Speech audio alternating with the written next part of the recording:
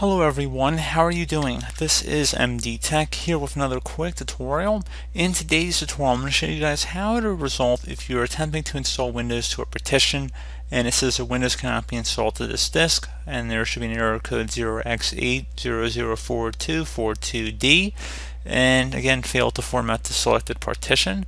So this could definitely be a frustrating issue, and in today's tutorial I'm going to show you guys how to hopefully resolve it. So the issue lies in our BIOS, so you're going to have to boot to the setup or BIOS configuration.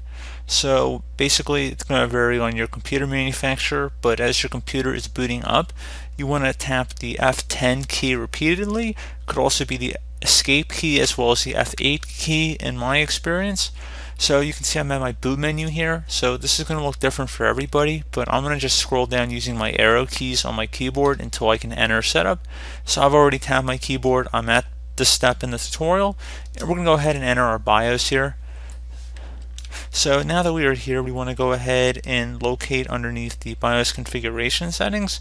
So again, this will look different for everybody, but we're going to go use our arrow keys once again to navigate over to the boot tab. So using your right arrow key, we're going to navigate over to the boot tab. So I don't have this on my system for a variety of reasons, mainly that it's just not supported on this system.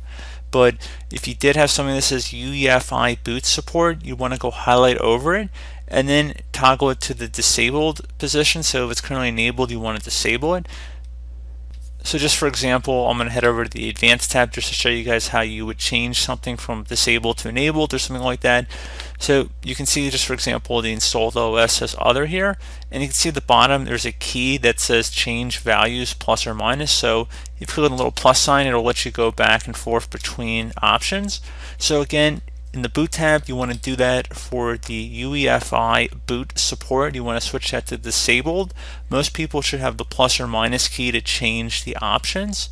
And again, just reference your key at the bottom of the BIOS that you can see here on my screen. I'll probably even zoom in on it or highlight it a little bit. You can see it as clear as day what I'm referring to. So again, it would be under the boot tab. Most people seem to have this issue, would be right through here, even though I don't have it on my system, but I'm just putting that out there as a hopeful, helpful suggestion here for you.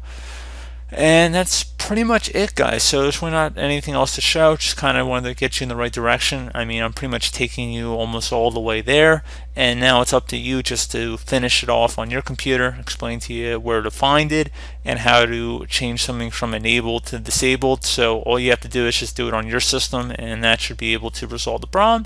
If it doesn't, you can easily just revert it back, just do the exact opposite. So if it's set to enabled and you disable it, you can try re-enabling it. It's not that big of a deal.